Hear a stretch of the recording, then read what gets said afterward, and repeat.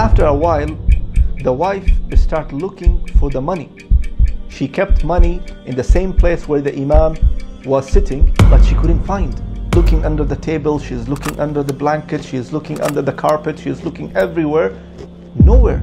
The money is gone. So the Imam started crying and he said, yes, I took the money.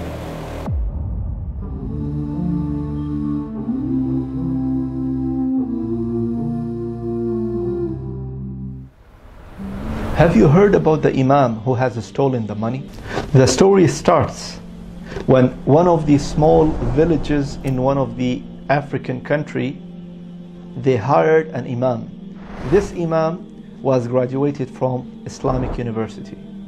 And it is very rare to find someone knowledgeable, graduated from Islamic University, having Islamic knowledge or Islamic scholar, to be an Imam of one of the masajid, and it is very few in African countries.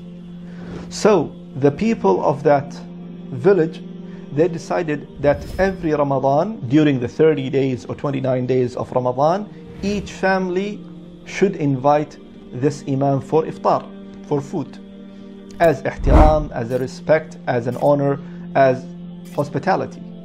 So that was the normal practice, and the Imam is doing his best in the masjid, doing the lectures, the classes, the courses, educating the people and the community.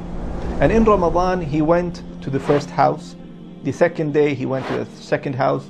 The third day, he went to the third family. And it's like that. So one of the families who invited the Imam, they are only husband and wife. And obviously, they are all poor. They are living in a village. After the Imam came, he was waiting in that waiting area or in the hall where they should eat the food.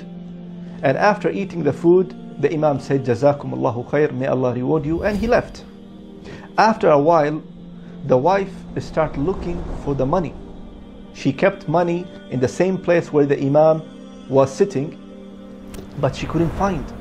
She is looking under the table, she is looking under the blanket, she is looking under the carpet, she is looking everywhere. Nowhere. The money is gone. So she asked the husband, she said, do you let anyone to come inside the house? He said, no. What happened?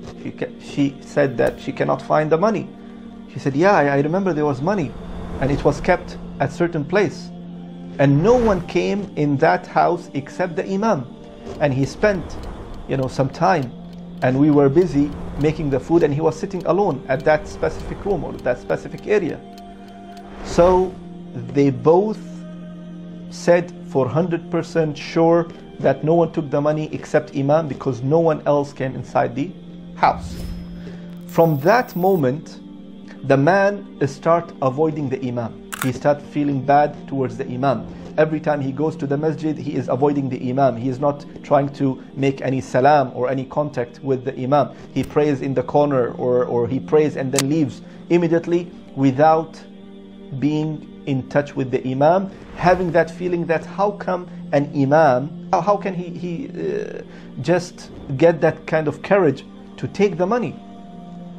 Well, the year passes and the next Ramadan came. And as a normal practice of the people of the village, that everyone should invite an Imam for a day, for iftar. So one day he went to the first family, the second day he went to the second family, until the turn of this family who lost the money. They now have to invite the Imam. But the man is not comfortable. He says, how can I call the Imam who came last time in my house and he's stolen the money? So I'm not comfortable.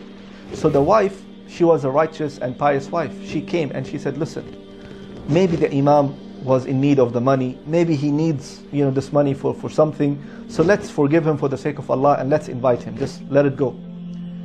So the man agreed and he said, okay, I do agree with you. Let's invite the Imam. Imam came to this family, and again, he came normally, Assalamu alaikum, he sat, and after the food, after the iftar, he just want to leave, but the Imam saw that the man is still not comfortable. He is kind of like talking very in a very not usual way, not normal way. Like it's only like few words that he is talking to the Imam, and quite all the time, not trying to make any topics or open any topics or ask him any questions that he will benefit from Imam.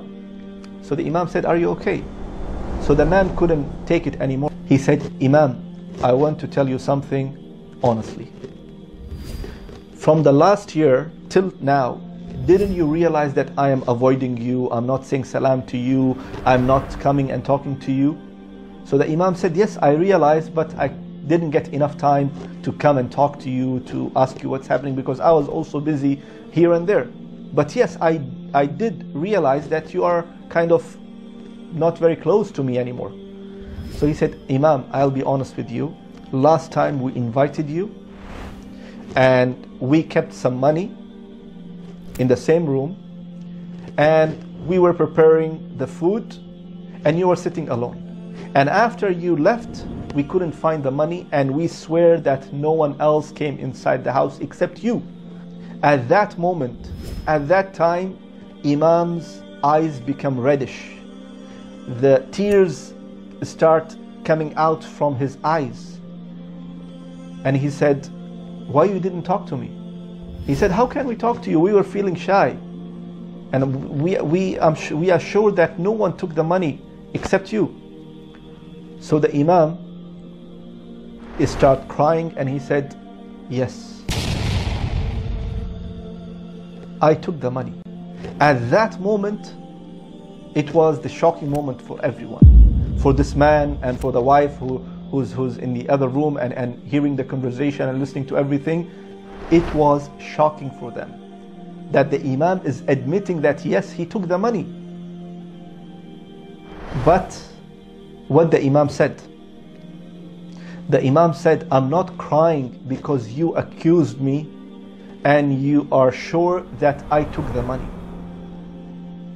I am crying because of other thing. I was sitting in the same room and the money were kept at that side, and the wind start blowing, and the window is open as it is open right now, and the money start flying everywhere because of the wind. So I got up quickly and I start collecting the money, and I was waiting for you when you will come. So I saw in front of me a Quran, and I opened the Quran. I kept the money inside the Quran, and I closed it and I kept it.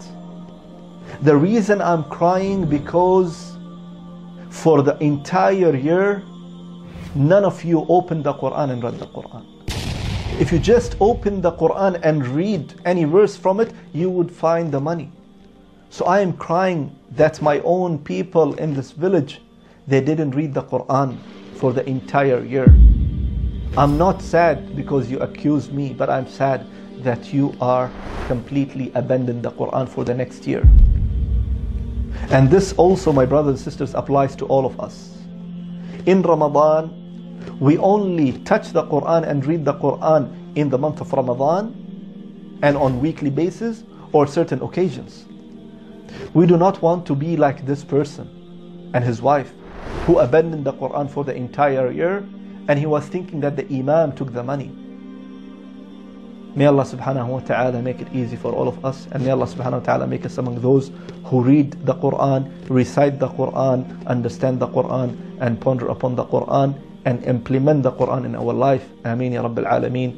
Assalamu alaikum wa rahmatullahi wa barakatuh.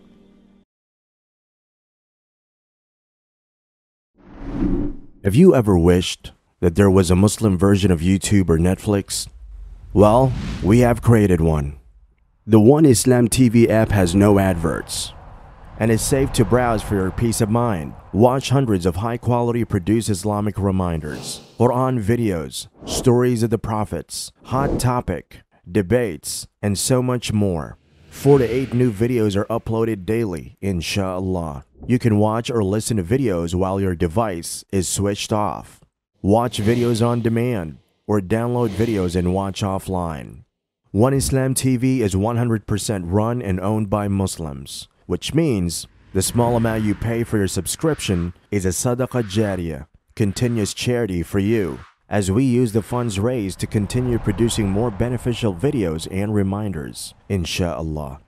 The One Islam TV app is now available on Apple devices, Apple TV, Android devices, Android TV, Amazon Fire TV, and Roku, so you can watch on most devices and smart TVs. Download now for a free 7-day trial. May Allah reward you for supporting our work.